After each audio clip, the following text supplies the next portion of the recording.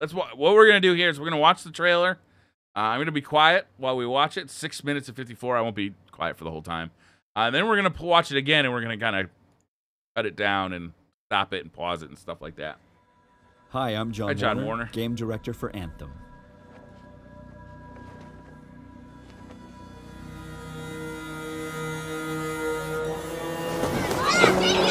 Hey! I like this hub thing right off the bat.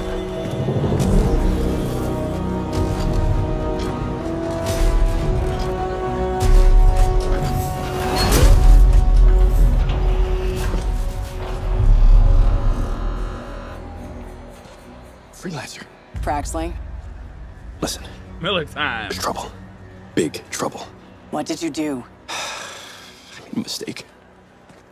I hired some people. They weren't freelancers. I know.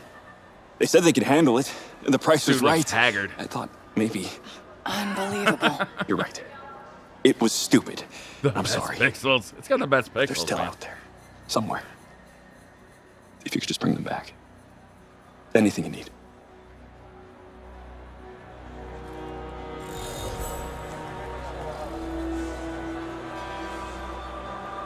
I'll get to it tomorrow. All right. In the world of Anthem, you and your friends are freelancers, the heroes who leave the safety of the walls of Fort Tarsus to explore. So I want to pause it right there because you'll notice that it gave the impression that you're in this big city. But it actually, he just walked through a very narrow corridor that was packed with shit. But it didn't seem like he actually had access to the rest of that city. You know, this was a corridor. He had a guy come up with a mission, and then he goes to basically his launch pad to get his exo. Tomorrow. All right. In the world of Anthem, you and your friends are freelancers, the heroes who leave the safety of the walls of Fort Tarsus to explore the unknown and protect humanity. Let's join two players as they head out on an expedition. Hey, Paul. You ready to go? We're just grabbing some supplies. Just about ready. What are you going to use today? I decided to go with the Colossus. I'm going to use my Ranger. Try out some new upgrades. That's actually a pretty cool transition, though. It's like you get into it, and then you launch from there.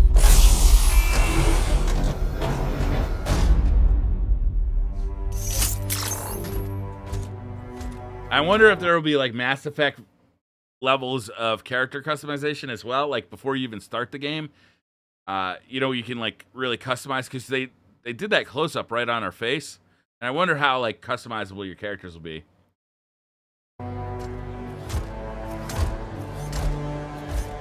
The suits look fantastic. Every player will own an array of exosuits we call javelins. These suits give players superhuman capabilities and are heavily customizable so they look and play how you want. Bam! Looking good. Nice, you've got a mortar equipped. Yeah, I got it on the weekend. You lead the way, I'll follow.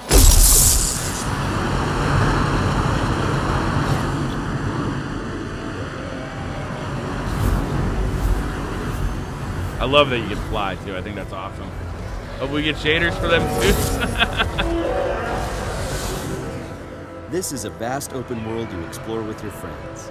Each Javelin exosuit has its own unique playstyle. The Ranger is balanced and all-purpose, while the Colossus is a tanking powerhouse. All right, let's see what's up here. The world of Anthem is hostile, and threats can come from any direction. It's a dynamic world where the unexpected is around every corner. I'm not sure we want to use all our supplies on this guy. Yeah, he seems like a problem for another day.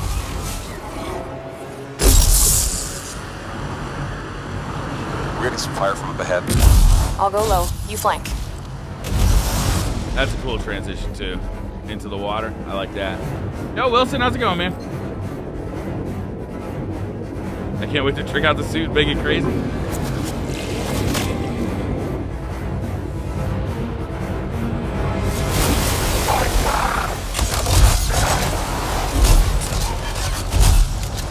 Can confirm, shotgun's OP.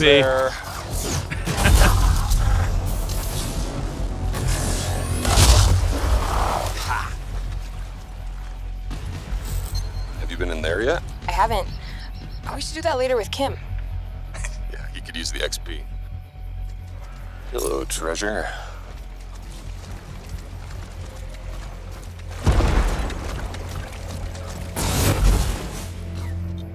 I think we got some action ahead. Anyone, we're under attack. Anyone in the area, we're under attack. I think that's part of Praxley's mission.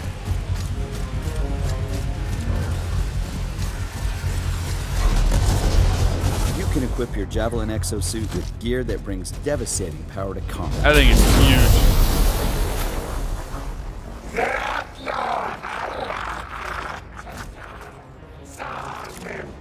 Oh, there are a lot of scars down there. Oh, the scars have a heavy. Have time to use that mortar.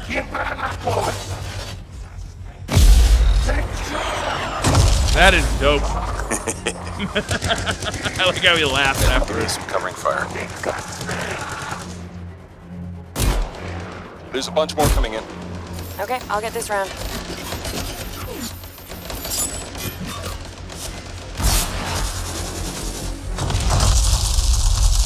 Thanks. Oh, come on. Be something good. I think I got one of those in Destiny. I'm pretty sure Jara's Wrath was a Oh, yes! Jara's Wrath. Iron Banner nice. weapon. Large-scale world events like Shaper Stories are dynamic. Take my money, Pull you off right? the beaten path with the promise of new stories to discover. Oh, Shipper Storm incoming. Okay, actually, let's get some more people. Hold on a sec. Hey guys, what's up? Hey, what's Kim, up they there? were just making fun of you. I'm right behind you.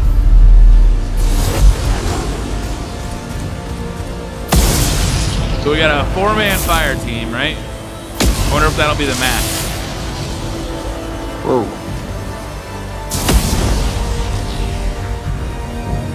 This storm is getting crazy.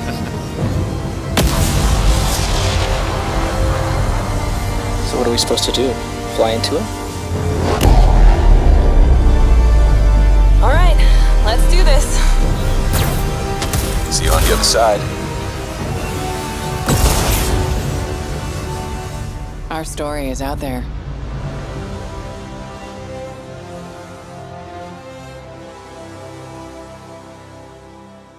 All right. Subscribe to see our gameplay reveal on June 11th. We already saw it. All right. I want to go through it again one more time. Hey, Holy shit, this looks dope as fuck, right? Looks promising, but we need to see more. So if you watch this scene, you can see there's not really, it doesn't look like there's a way to get to the rest of the city. It's literally just this path that goes around the corner. listen. Talk to this guy and just keep moving. They weren't free to handle it. The sorry, but they're still out there, somewhere. If you could just bring them back. Anything you need. Anything you need. I need dope loot, dude. I'm thinking Destiny 2 on my PS4 and this on PC. All right. In the world of Anthem, you and your friends are freelancers, the heroes who leave the safety of the walls of Fort Tarsus. Ally of the Week, explore the Shadowjack. unknown and protect humanity. That was kind of Let's cool. join two Tarsus to explore the unknown and protect humanity. Shows you, The heroes who I don't know leave what the safety Ally of the walls Week Fort is. He's level 43. He's got a +7 to, I don't know if that's going to be Frost or Electric. But I wonder if that's like the guy who's you played with the most, or the guy, there's no ramen shop. Or like, I wonder what that Ally of the Week, how that's judged. But it's kind of a cool concept anyway. Tarsus. Is that actually the guy? Because that's the mech that your buddy just got into, right? Maybe it's the guy you play Explore with the the most? unknown and protect humanity. Let's join two players as they head out on an expedition. Hey, Paul. You ready to go? I'm just grabbing some supplies. Just about ready. What are you going to use today? I decided to go with the Colossus. I'm going to use my Ranger.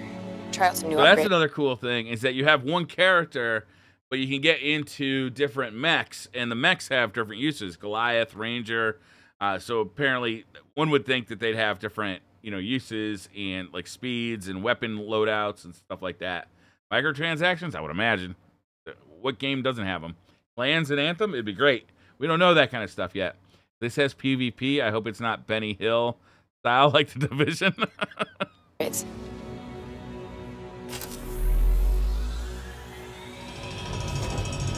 Javelin? Yeah, that is a cool name. Warframes? Totally Warframes. So again, you get to see the character's face here, and I hope that there's like good character customization. So you really feel connected to the character that you created. A bit of Titanfall in this as well, for sure. There's a lot of influences.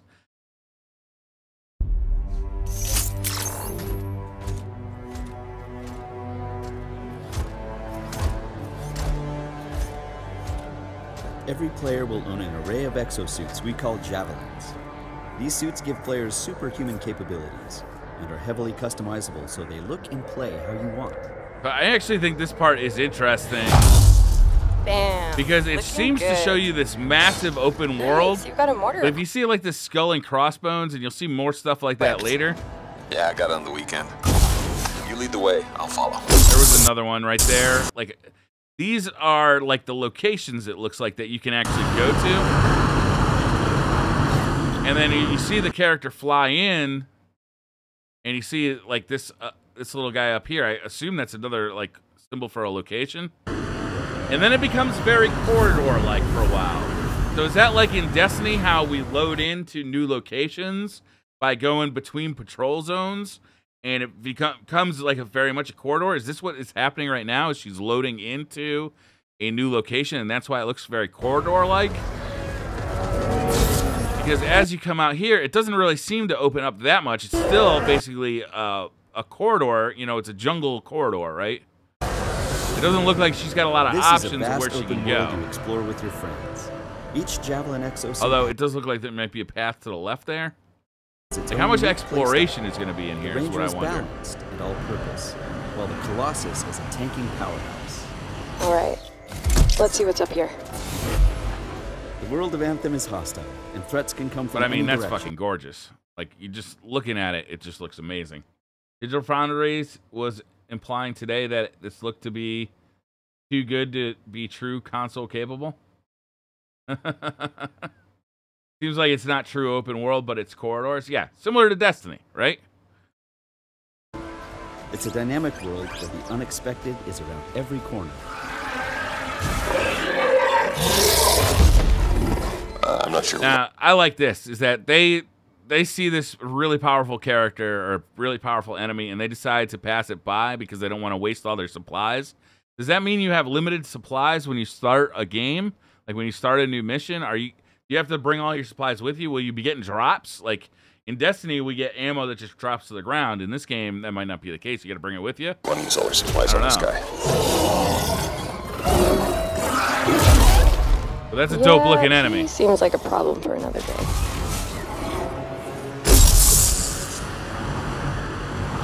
We're getting some fire from up ahead. All right, I want to go back to here real quick because this is actually really cool looking. So, as we're talking about corridors, like this clearly looks like a place you might be able to explore, right? Go in there, maybe check it out. Like, is that going to be a branching path? Is this what we're looking at?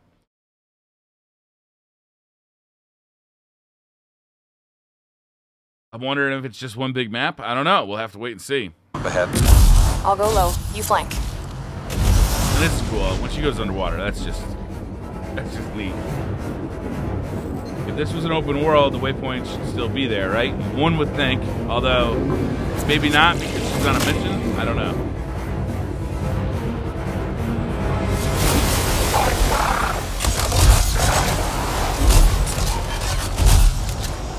Hang in there. Almost there.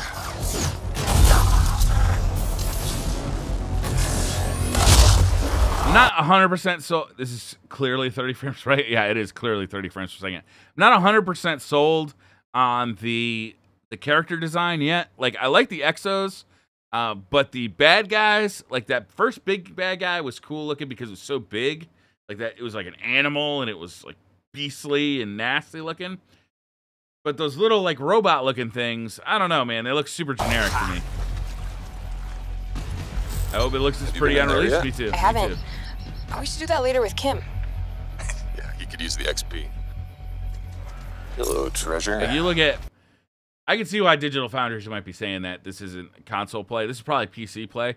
But you look... Or it could be on the Xbox One X. I don't know. I don't know, really. But you look at, like... The shadows, you look at the fog, you look at the detail in the grass and the rock and the geometry, and the characters are very detailed. It looks very good.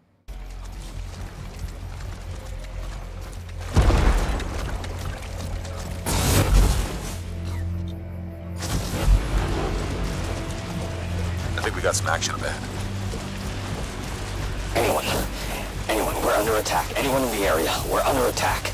I think that's part of Praxley's mission. So I updated the mission up here when you got that little voiceover. You can equip your Javelin exosuit with gear that brings devastating power. Did they do that, or is that just was happening when they got there, right? That big walker. Yeah, some missiles hit that. So that must be the mission. Is Javelin exosuit the guys you're saving are possibly in there? Power to combat. Not anymore.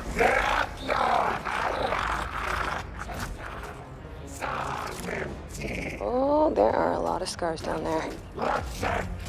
Oh, the scars have a heavy. Have time to use that mortar.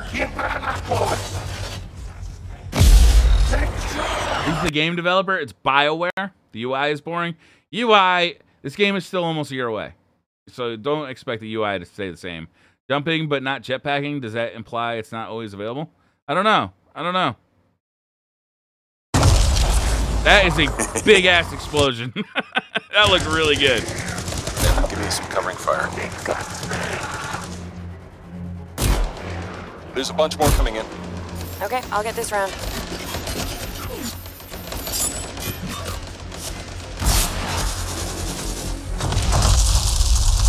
Thanks. Oh, come on. So you pick up an engram. Something good. All right, so we pick up Jara's Wrath. It's a legendary Volt rifle, level 35. I wonder if we can upgrade that rifle. If it's level 35 forever, you know, once you pick it up, is it level 35 forever? Is this 2018? 2018. Seems more open world. He went one way and she went another, but they join up. And then you got damage numbers, accuracy numbers, range, rate of fire, ammo. So that might be the amount of ammo you can hold.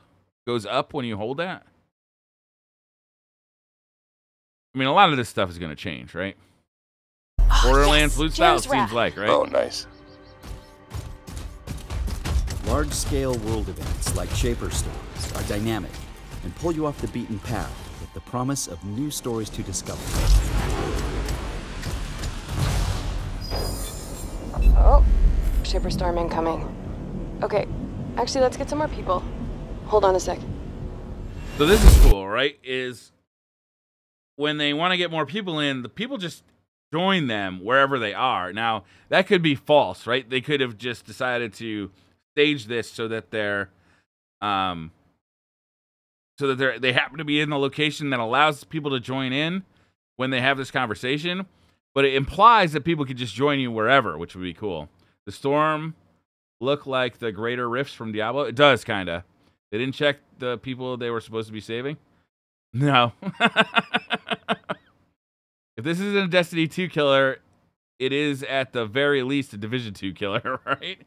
Well, I mean, there's a lot of differences between this and Destiny, right? It's not a first-person shooter, so the people who are into first-person shooters and have gotten attracted to Destiny because of like all the extra stuff on top of the first-person shooter, this isn't a first-person shooter. What this is a looter shooter. It looks like it leans a little heavier into the RPG stuff, a little heavier into the storytelling stuff, customization, you know, like that kind of stuff. So if you're more into the RPG side of Destiny, this may very well be the game for you. If you're into the PvP, first-person shooter side of Destiny, maybe not.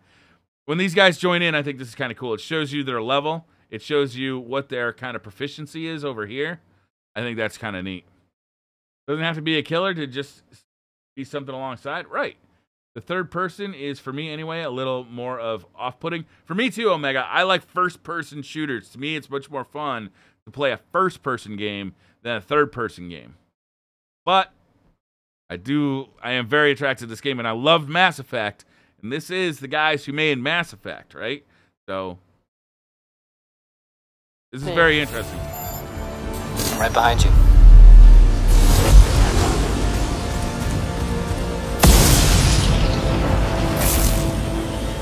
And I love that, you know, they right away show you can play with 2 players, you can play with 4 players. I'd love to see, you know, them start talking about something that would be very much competition with Destiny is raids. I'd love to see bigger overall adventures with 6 people. Hi, Twiggy XI. Thank you so much. Keep kicking, kitten. Thank you so much for that resub, man. I really appreciate it. Welcome back to the rabbit hole. Welcome, welcome, welcome. Thank you so much, IX Twig. They also made Mass Effect Andromeda. No, Aragon, they didn't. That was a different team that made Mass Effect Andromeda. The game that's developing this is the game that, or the team that developed original Mass Effect. Mass Effect 1, 2, and 3. Andromeda was a separate team. It'll be coming back, Omega. It's just we're replacing some of the older emotes and adding some new ones on top of that. So, you know, don't go crazy with fixing the commands because more stuff is coming. Whoa. But yeah, if we can get, you know, 4 people on a mission like this looks fun. So what are we supposed to do? Fly into it? All right, let's do this. See you on the other side. Our story is out there.